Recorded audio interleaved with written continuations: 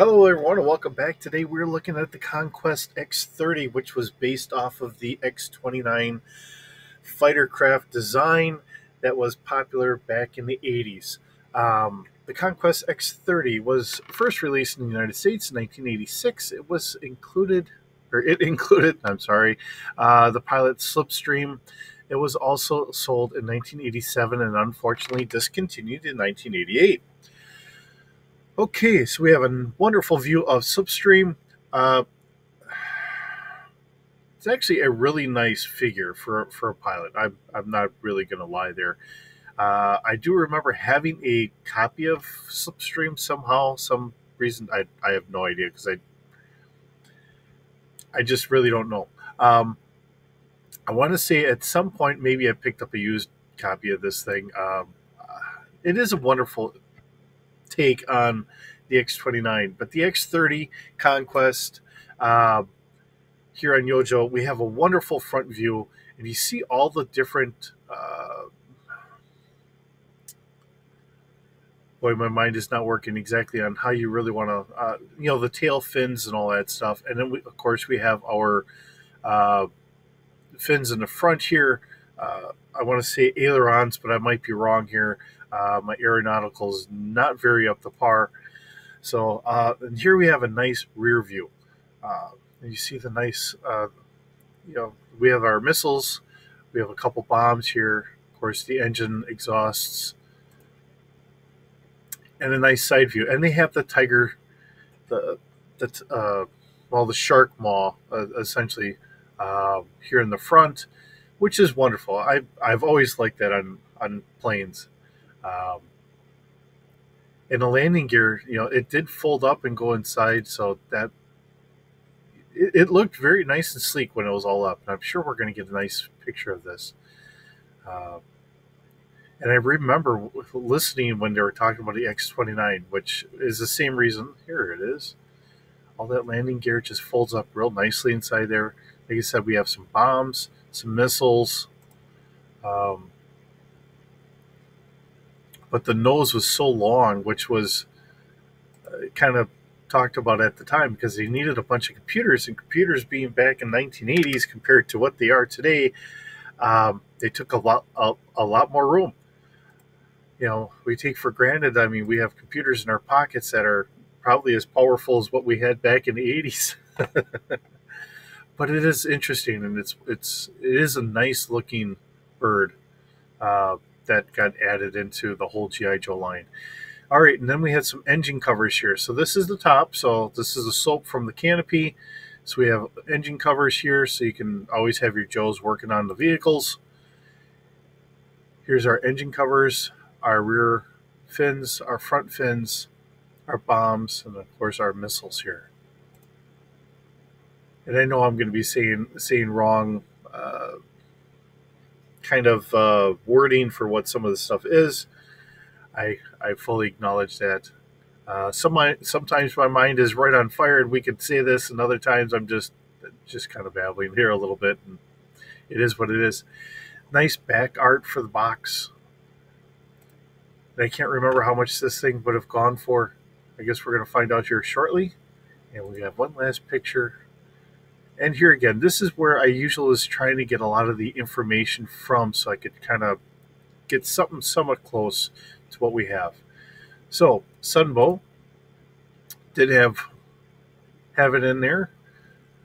Being honest, I just don't really remember offhand what episode it was in. There again, I know I don't have all the episodes readily available. So, and then this is from the DIC, which makes more sense from the time frame. Here we are in the Action Force, so that'd be in the UK. All right, so the Conquest multi-role high-performance fighter. Okay, weight is 24,000 pounds. Gross weight is 31,000 pounds fully loaded. Maximum speed is 1,600 miles per hour, which equates roughly to Mach 2.42. Range, maximum load, let's see, we have a 1,200 mile radius. Armament, it has two 20 millimeter Vulcan cannons and 700, 750 rounds in each cannon, which is not a lot because I know I've said it before, but like in World War II, they would have like 1,000 rounds or somewhere close to there, and they talked about only like 15 seconds worth of uh, pulling a trigger before you're out of ammo. Okay, and ordnance-wise, we have the capability of carrying up to 7,000 pounds on 11 external hardpoints. Variably configured loads possible for roles of fighter, attack, bomber, or long-range interceptor aircraft.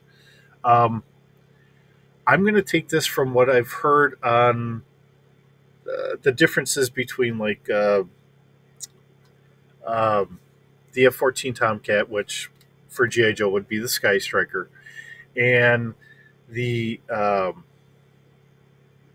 Hornet, F-18 Hornet, I believe. So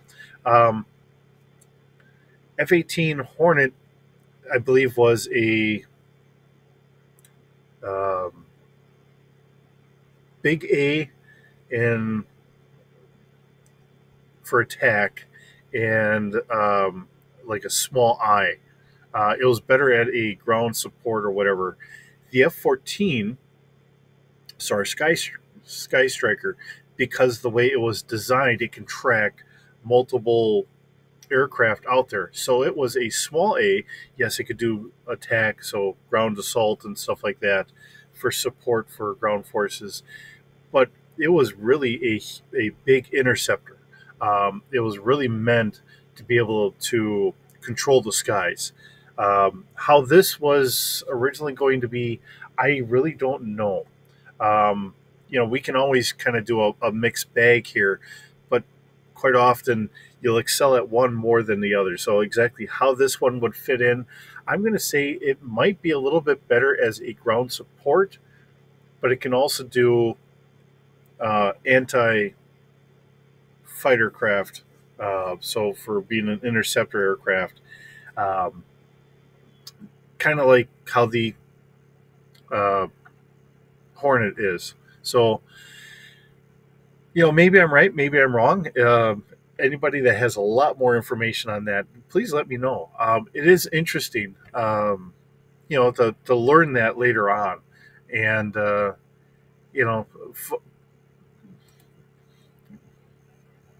pilots, that are flying these, they themselves recognize the role superiority where things are better. Tactical Arms Compendium.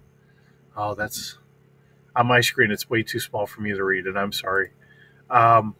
Here we have Paint by the Numbers. It's always nice to see stuff like that because this is meant for kids. I mean, as an adult, it still intrigues me. And then here's our commercial spot that they have this still here on GIJoe.com. Okay. Doesn't really say much in variations, although looking down here, it looks like there are some different versions of this. And I do want to say, I think there was a Python Patrol version of this. So 1986, then we have 1989, which is the Python Patrol. So that's what I was thinking. And then we go back down, and now we have a green version of the Conquest in 98, 2003. That's a different kind of camouflage on there. And then we get back in 2008 back to the original. And in 2009, we have a new Python Patrol look for it. So, I know it's just retaking the same mold and just recoloring it, but I really don't have any issues when they did that because, it can bring the same love and enjoyment of the same fighter craft or same vehicles or whatever, and it brings it over to one side or the other. When we look at the Vamp and the my mind's not working yet. Cobra's Jeep, it's the same mold. It's just different weapon systems on the back end. So, and I think I've talked about that in the past where you would almost think for like Cobra that you would have you would spend more money on like a rack you could throw into a truck or a Jeep or something that would control your weapon systems, and then you could buy almost anything off the shelf that has roughly the right size truck bed or something, and it just makes it so much easier and a lot cheaper. So that's my viewpoint on that. All right, so as we look at the Conquest X30 uh, and bringing it into our GI Joe Star Wars universe, right? Um, of course, this is going to be at Starfighter scale. It is 48.1 or 48 feet 1 inch, or however you want, or roughly about 15 meters long. Has a crew of one, 0 passengers. Although, if you want to have a trainer version of this, of course, we're going to have to probably increase the length here. Um, Passengers, I have 0. Cargo capacity is 45 kilograms. Cover is full. I gave it a space of 8 because, like I've said on some of the other ones, if we're bringing this into a Star Wars universe, okay, I don't have hyperdrive in here, but one of the things I do have is just simply saying, why wouldn't we then make these starfighters?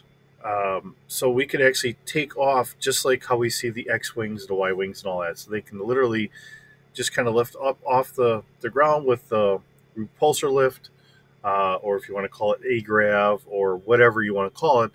Star Wars usually calls it repulsor lift technology. But that way we can just kind of land it wherever we want. And it works out really well. But we still would keep, in my mind, the wheels because we're here on Earth. And, if we have a breakdown of something that we're not really used to, that way, we can do a typical landing. All right, I gave it a maneuverability of 4D. Max speed is going to be Mach 1.6. Now that's interesting because I thought when I was looking at it, it said it was actually at 2.4. So somewhere I have a discrepancy. So we're going to change this. We're going to put it at 2.4. 2.4. And I'm going to quick take a peek here because where did we just see? We just saw that. All right. 1,600 miles per hour, Mach 2.4. Okay.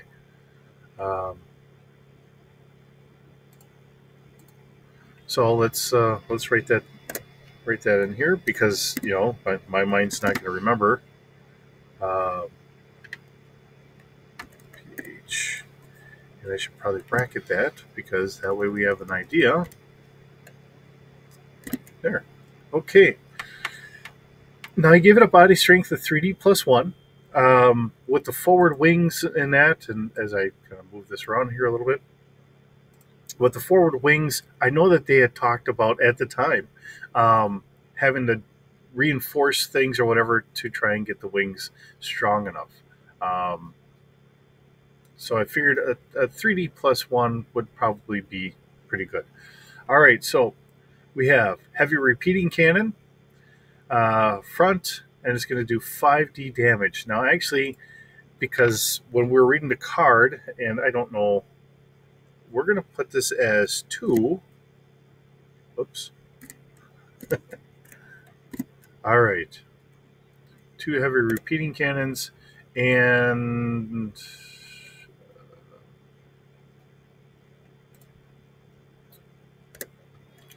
I should do this. I keep forgetting to do this, but make sure that we list that they are fire linked. And then I'm going to up the damage a little bit because if we have 2 of them, we get to up the damage. All right, and then looking at how it's outfitted right now, we have 4 long-range air-to-air missiles, starfighter scale, and fire control is 4D, and we have damage of 70. Now, what I don't have in here is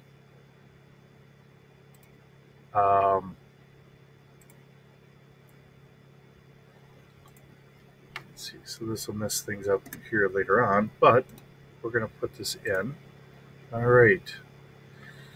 We don't want 4 long range. We do want 2. And I better kind of move this over. We want our bombs on here. So these aren't going to be long range missiles. So I guess the big question is, what kind of bombs here? Why don't we say, I'm making this up as we go. So laser guided.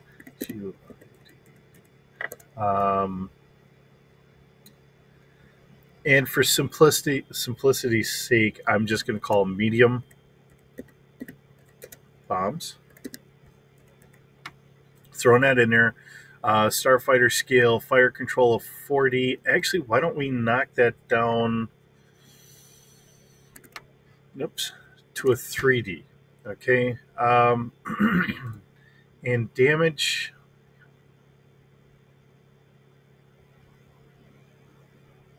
Saw me right here. I put a D where I need to be. My mind is not working so well this morning. Okay. I'm just trying to figure out if I should do this as a 70 or if I should up it.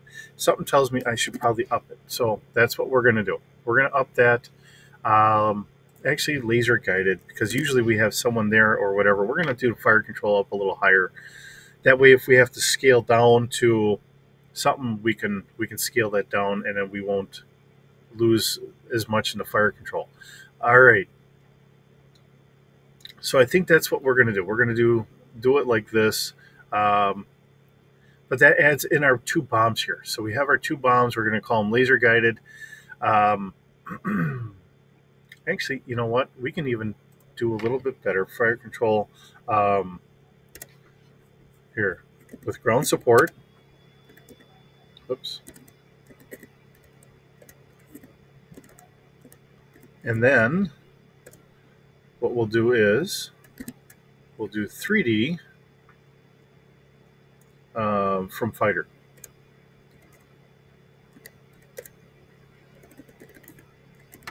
There. Okay. Because quite often, you'll have infantry or somebody on the ground that's actually using a laser for the ground support to say that's the target. And when we have that, I believe that they do have a lot better chance of actually hitting the exact target. Without that, then we're basing it off of whatever the fighter was doing at the time as they're flying, so then we're going to knock that down a little bit. So I think that makes it a little bit more representative to a little bit of the real world aspect of it. And I think that really kind of gets in there. Now, because like I've said, this is bringing everything in here, and I don't think I've ever touched on any of this as of yet. But one thing I'm going to say is, if you wanted to then take this and then put it, just like TIE fighters don't have hyperdrive. Doesn't mean that somebody can't modify and throw a hyperdrive in there. Are you going to have a backup or a nav computer or whatever? Probably not. And it'll probably just have like listed maybe 2 hyperdrive points so you can get to your mission and come back or something like that. So just throwing that out there in case anyone wanted to think of it in those regards. Can we bring this fully into Star Wars? I don't see why you couldn't. But if we want to leave this as a G.I. Joe with a Star Wars background to say this is how they're getting the technology, which is where I've been going with this, or I've proposed a couple different other ways of doing this to say this is from the Old Republic during the Clone Wars, a separate army going against the Separatists or something. We could do it in that regard. Or you could fast forward it to well after, and it's somebody else's military creation or whatever for protecting their planet or their own forces. Because there's plenty of other planets out there. I don't think everything's going to be created by Corellian engineering and the like. there's got to be a lot of other planets making their own stuff and whatever else. So I think there's a lot of possibilities out there. And remember, we're creating a Earth-like kind of planet for all this to go on. And as we're doing this, I'm trying to come up with more things for this as well. So we can kind of run this as a 6 Joe role-playing game. At some point, I think we're going to try and run this a little bit. So, and I'm trying to mess with things. How do we really go about doing this? And just trying to figure out who shouldn't be in there.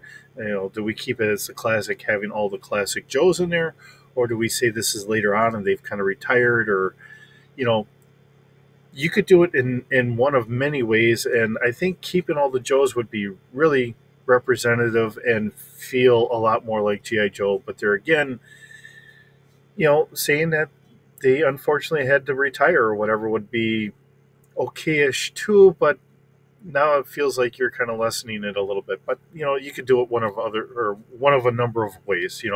We could always create our own little Joe Force or small sub team of G.I. Joe, and always being able to have